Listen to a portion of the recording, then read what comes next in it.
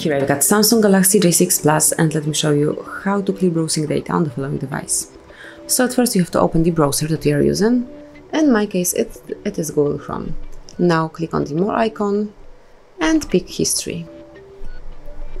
And then tap on Clear Browsing Data tab. And here you've got Basic and Advanced features. So under Basic you will find Browsing History, Cookies and Site Data, and Cached Images and Files. And then if you go to Advanced, you will find something more like Saved Passwords, Autofill from Data, Site Settings, and also Media Licenses. So whichever you would like to leave, for example, if you would like to still have your saved passwords, you can unmark something, but I will delete all of them.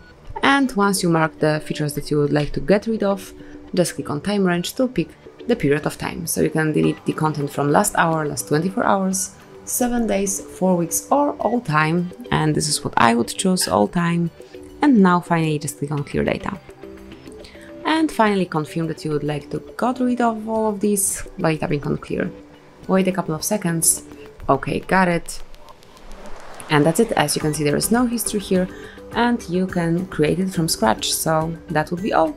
Thank you for watching. Please subscribe our channel and leave the thumbs up.